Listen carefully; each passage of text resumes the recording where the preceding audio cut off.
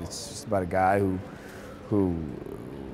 has a lot of shortcomings and still chooses to not become jaded or bitter about it, and is a good man and an honest man, a noble man, and as a result of those virtues, he's given this gift, and he's able to kind of balance this new life he has with his old set of morals. It's the mental stuff. It's trying to get your head around the fact that this isn't just a new story you're telling people. This isn't a script that you get to, make the first tracks in the snow with. This is, a lot of people have an idea of who this guy should be.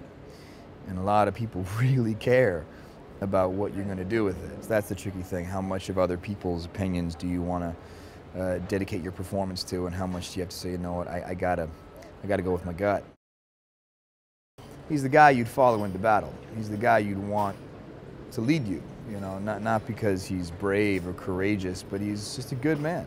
He's the guy that would make sure you made it back. And I think there's a great thing about the fact that he was chosen. He was given this. A lot of superheroes are either born with their abilities or they get them by accident. This was a normal guy who lived the majority of his life as a normal guy, kind of struggling and fighting and always kind of getting the short end of the stick.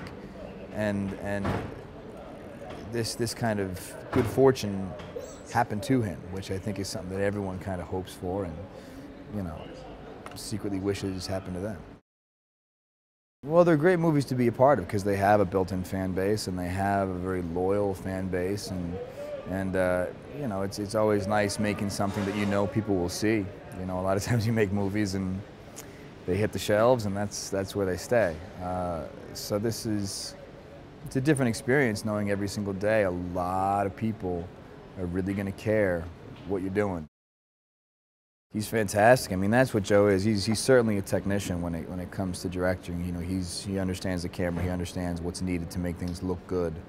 And there's a lot of stuff in this movie that needs to look good, as far as my character starting out being 5'7", 110 pounds, and so a lot of the visual effects really have to be on point. If they look silly, the illusion is shattered.